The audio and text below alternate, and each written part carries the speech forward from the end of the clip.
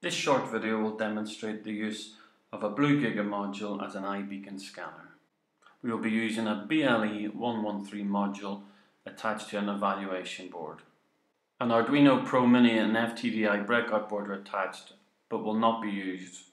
Two beacons will be used to demonstrate the Bluegiga module scanning for iBeacons with differing majors and minor values. The module is configured to start scanning once powered up. The beacon data collected we can view via terminal on a connected Raspberry Pi. As beacon A is the only beacon switched on, it is the only one being detected.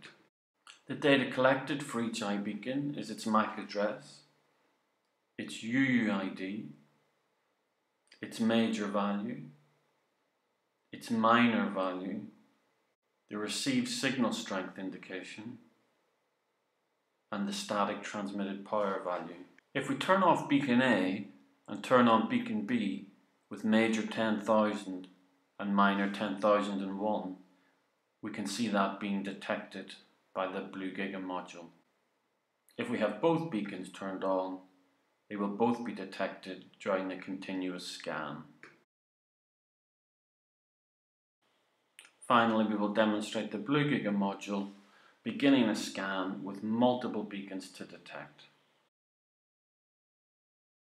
Although some of these beacons share the same UUID, major and minors, they can be differentiated by their different MAC addresses.